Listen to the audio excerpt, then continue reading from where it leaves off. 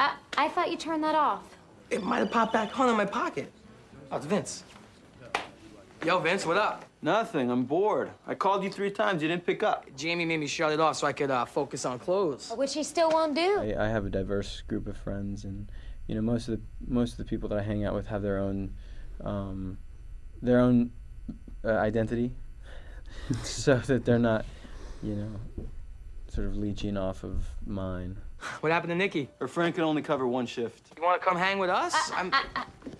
Vince, you know I love you, but this guy hates to shop, and I've been trying to get him close for a week.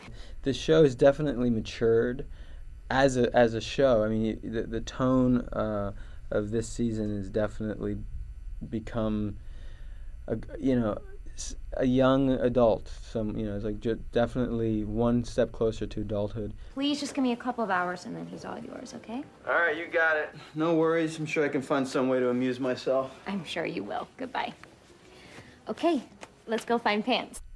I'm curious to see how Vince deals with his own solitude, so to speak, once the Entourage boys grow up and leave the nest, and I think we'll probably end up dealing with that. Do not tell Tom Brady that he sucks balls. Actually, Jamie, you know what I'm gonna do? Since you didn't, I'm gonna tell him he sucks balls twice. Once from me, and once from you. Turtle, don't you dare. Love you, babe. Bye. Turtle!